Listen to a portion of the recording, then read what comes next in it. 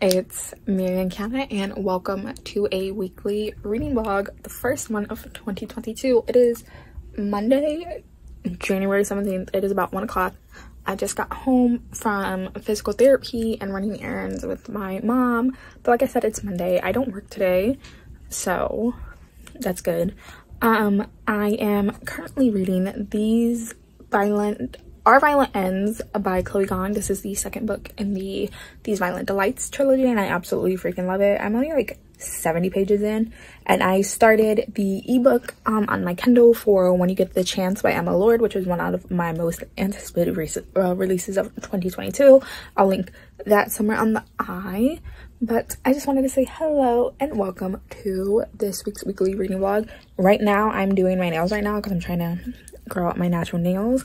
But yes, we have new hair. I went to the salon Saturday and started going blonder. But hello guys, I've missed vlogging and let's hope I finish a couple things.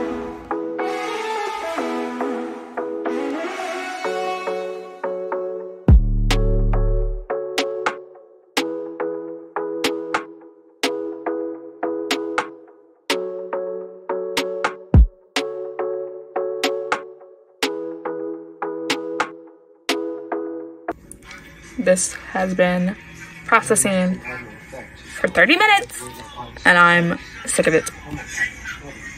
But scheduled to go up Thursday. Okay, so it is 6:12 now. I'm relaxing because I have to work tomorrow. So I'm reading When You Get the Chance by Emily Lord. This is on my new Kindle. We love it. And we basically follow a girl named Millie in this one. She's like 16, 17 years old. She lives in New York and she doesn't know her mom.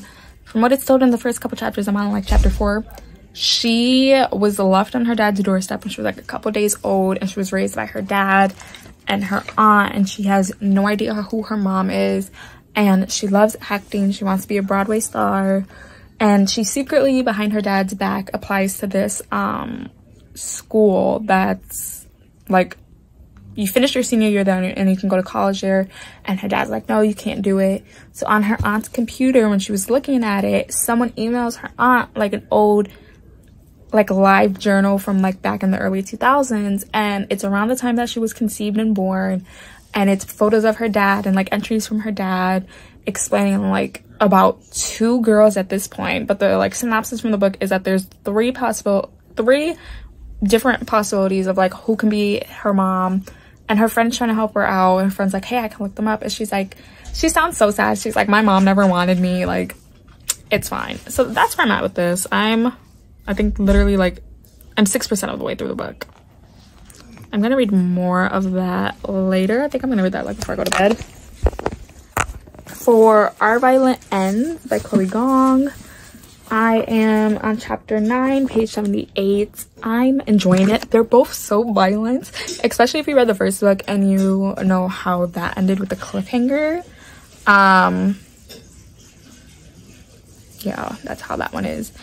So I'm gonna read, I don't know which one I want to read. Like, I want to still continue reading When You Get the Chance, but Our Violent Ends is on my TBR for this month, so I need to read that. But I'll try to update you guys before I go to bed.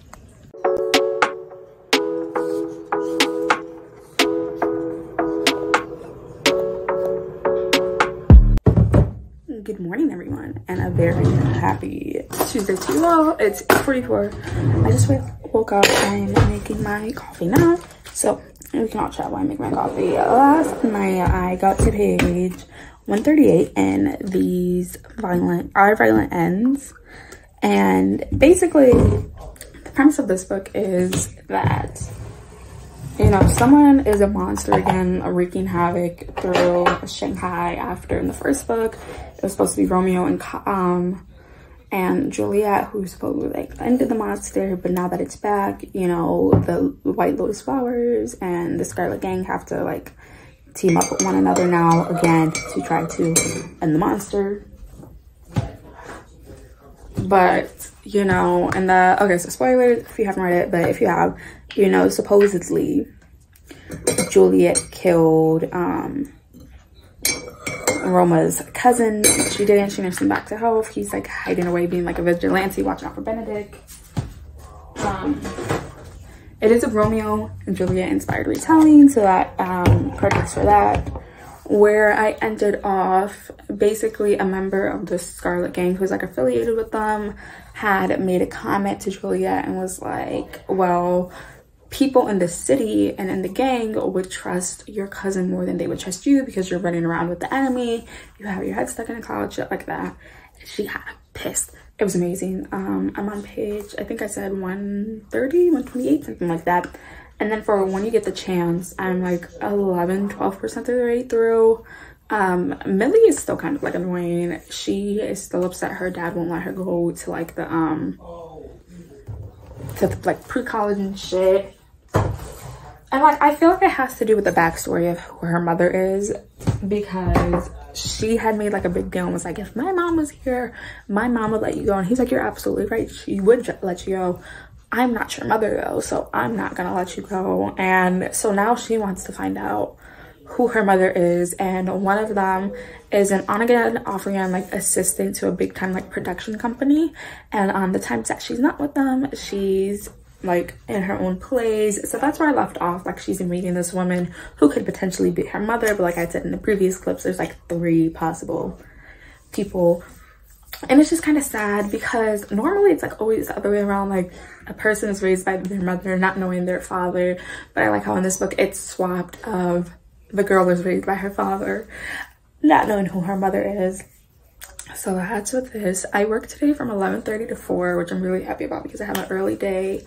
I'm not leaving until like around maybe 10:30, so maybe I can get some reading done, but I am very tired. And I also want to play Animal Crossing because I've been playing Animal Crossing since quarantine when it came out, like on the Nintendo Switch Lite, but because I had stopped playing it like consistently back to back from one another, like I've like lost so much shit. So I restarted my entire fucking Animal Crossing, and I'm actually very happy that I did because now I get to redo everything. I have cherries, oranges, and apples, and those like coconut shits already planted, and it's just like I'm not missing out. So that's all for this update. I will try to update you guys when I get back from work, hopefully like around 5. So bye guys.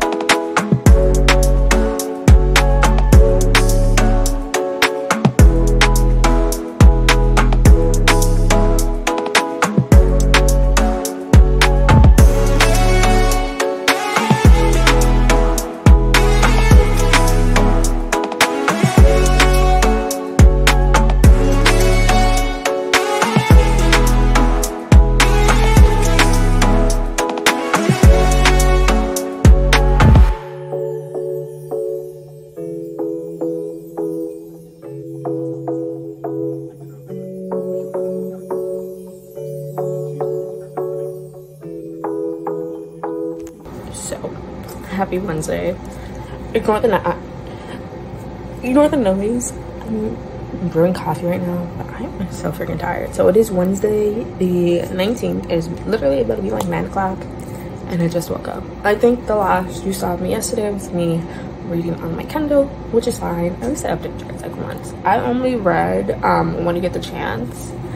I want to say now I'm like 30% of the way through the book, and Millie now has met the first person who she believes is her mom or could possibly be her mom. And while she's there, she runs into Oliver, who's one of like her enemies from school, and the girl thinks that she's there to interview for an internship, and Millie's gonna say no, but then she sees like Oliver's reaction and stuff. She's like, you know what, yeah, like I'm here to interview for this, and it like sets it off because she's like, now I have 2 weeks before the boss makes a decision between me and him. I can get to know this woman, I can see if she truly is my mom and all that, which is like so adorable.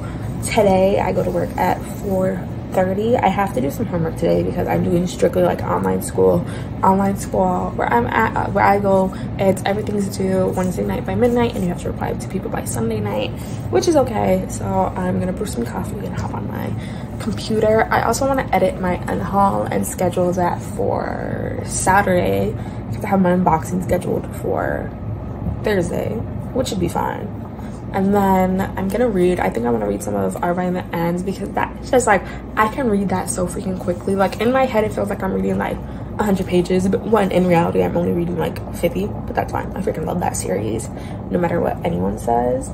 I have some packages coming today. I ordered a new wallet from Michael Kors, and I ordered 4 new Funko Pops. So when those Funko Pops come, if they come before I go to work, then I'll unbox them. If they come like after I'm at work, then when I come home and I change to some regular clothes because I'm not gonna show myself my work uniform, then I'll show that. But yeah, coffee's almost done brewing, guys, so I'll see you soon. So a couple hours later, it's, what time is it? 1:13. My packages just came, and I'm trying to like, so that, I believe this is my wallet. Let's see.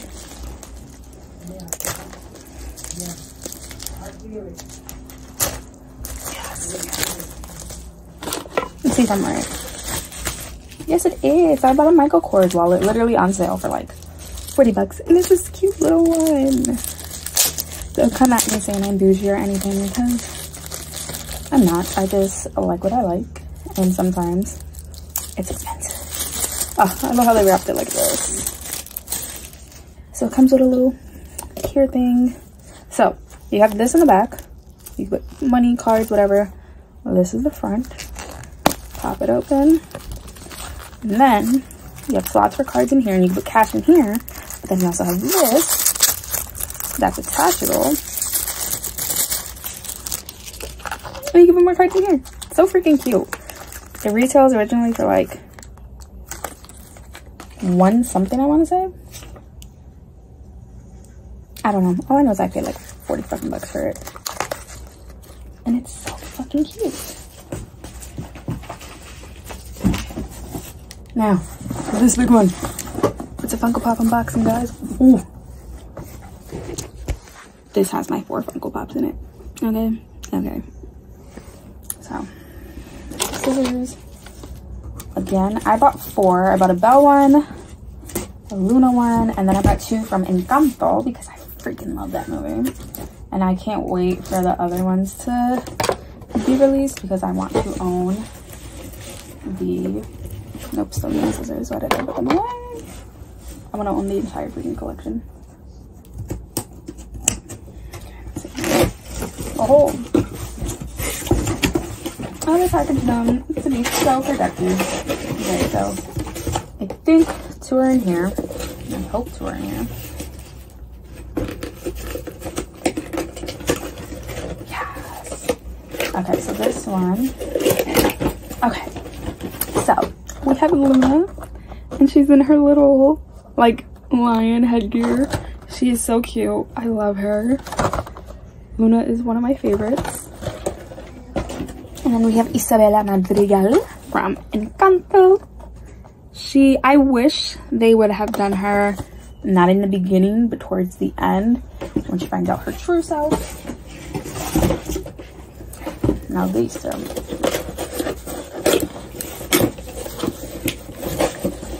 We got Mirabel. I just love her. I love her glasses. Oh, I love her. And then we have Belle holding up the enchanted mirror with the Beast in it. Belle is one of my favorite freaking Disney princesses. But yeah, so those are my packages that came. See you guys. All right guys, so happy Thursday. It's about like 11:15 right now. I think the last I updated you guys is when I got my Funko Pops, which I'm really happy about. I didn't read much yesterday because I had so much schoolwork I needed to do. And then after I had work, and work kind of drained me, so I didn't read that much. I go to work at 4 today. I do plan on right now reading some of Our Violent Ends because I haven't been reading that as much as I've been reading When You Get the Chance, which is why at times I hate reading 2 books at once because I get so distracted and I start reading one more than the other, and it's just like, what's that? So yeah, it's Thursday the 20th. Go to work at 4 today, which is good. There's a hate to love relationship when I have night shifts because I feel like my days are rushed. But yeah, I'm just relaxing right now. Took a shower, I ate, so now I'm gonna read. Hopefully I can update you guys later. Okay, so hi guys, happy Friday. It's 9:42. I just woke up and I'm in my living room right now because I don't want to wake my boyfriend up. So it's Friday. Last I updated you guys, I said I was gonna read some of Our Violent Ends, and I did. I'm on page 178, so I literally read like 40 pages yesterday before I went to work, but I love it. So right now Juliet and Roma are trying to figure out like who is trying to scam these people with the flyers, like, oh, get vaccinated, you know, it's still here. So they go to this town and they like get bribed by the person who is like selling those papers to because they just want the money. He's like I honestly, he's like, I don't want to cure. He's like, I need the money because, you know, the times that we are in. So he gives them the vial for whatever money that they are promised, and then since they have nowhere to go, they end up going to a whorehouse to try to find like lodging for the night. And then they like, so we both give both points of view. Like, he wants to reach out, he wants to be with her, and he like, it just hates the fact that she supposedly like killed his cousin. He still doesn't know that his cousin's alive, and yeah, like it like breaks my heart. But then like Juliet wakes up, someone's in her room, she doesn't know how, she didn't hear them, but she takes one of the vials, she still has the second one. Roma is like, you set this up, like you're the one who wanted us to come here, you're the one who wanted, you know, to hold on to everything, like, are you sure you're not holding out for me? And she just gets upset. And then, you know, we also follow Juliet's cousins in this, and her 2 cousins, Kathleen and Rosalind, used to be triplets, and then, you know, their sister died because she was always sick, and now Rosalind is keeping stuff from Kathleen, and she's getting like very hurt from it, which is understandable because they've always been with one another. But it's like, it's cute to see that like siblings fight there. I can't find my Kindle, and I had it like Wednesday when I was reading on it, and I have no idea where the hell I put it, and it's a brand new Kindle, and it's just like, how do I lose this? So I go to work at 4 today, so I'm gonna be watching some YouTube videos right now because I have a lot I need to catch up on, and I'm gonna be playing my Switch, and then I'm gonna drink my coffee and read before I have to put some laundry away. So I will try and update you guys before I go to work.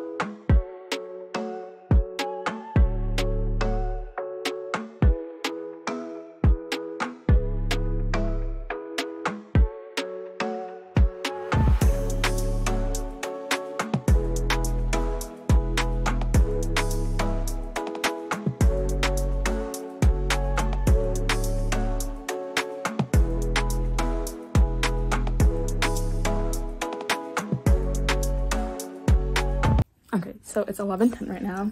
I found my Kindle, guys. It was in my purse. I'm not gonna do it. I am now, let's see, I'm on chapter 23, page 220. So I read about like 40 pages. And so now the blackmailer is messing with both gangs. Like, they both sent a message to both gangs saying that the other gang was the one behind all the blackmailing. Like, they're the one doing all of this, they're the ones who after. So Tyler, who is one of Juliet's cousin, like the only male cousin, attacked, you know, the White Flowers, and he basically set fire to a house that had nothing but kids in it. And Juliet got like really emotional about that. She's like, that's not what we do. We don't go after kids. Kids are innocent, which I agree. If you ever argue with someone and they have kids, you leave the kids out of it, in my opinion. And right now, where I left off, Juliet is at the temple with her mom. Her mom's meeting with someone, and she sees Roma's little sister there. And when she realizes like they're a couple streets over, like they're gonna have to pass the temple, they're gonna see them, a fight's gonna break out, she runs outside, she saves her cousin from getting killed, which I think was like so shocking because she can't stand her cousin, in all honesty. So I was really shocked that she wanted to save him. And then Dimitri, who is the Monte Cube's like right hand, like who Roma's father treats like a son more than Roma, he tries to get her, and then she gets away, and she sees Roma coming after her, and she wants to talk to him privately, but after what had happened, she knows like he's not going to. So his sister had like snuck into the temple because she just didn't want to deal with like the deaths anymore and all of that. She grabs his sister and she's like, listen, I'm not gonna hurt you, but I'm gonna use you as a bribe to get your brother somewhere, because I need to talk to him without him trying to kill me, and he won't kill me when you're there. And his sister is just like, okay, like, it's fine, which I found fucking hilarious. So now that I have my Kindle, I think I'm gonna read some of that. I think, let's check.